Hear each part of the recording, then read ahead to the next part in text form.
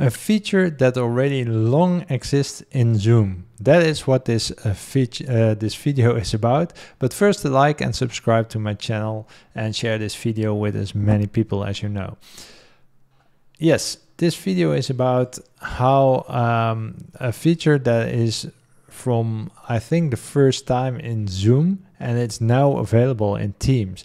And I think a lot of people will love this new feature and will use it directly if you know where it is.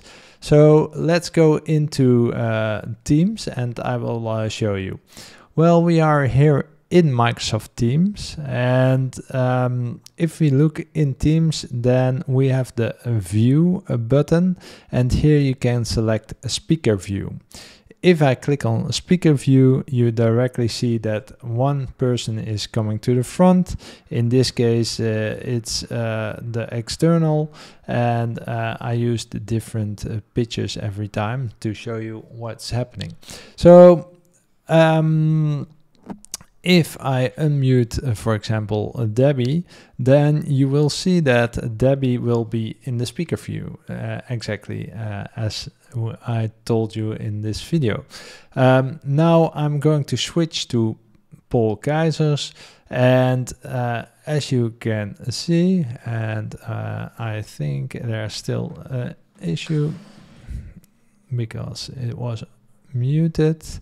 It's switching to Paul Keizers. So this is the new feature. If I mute Paul Keizers again and I unmute myself, it will still be the same person for yourself because you are now the person sending out, but other peoples will see you in the speaker view if they have the speaker view on. So you have to do this manually.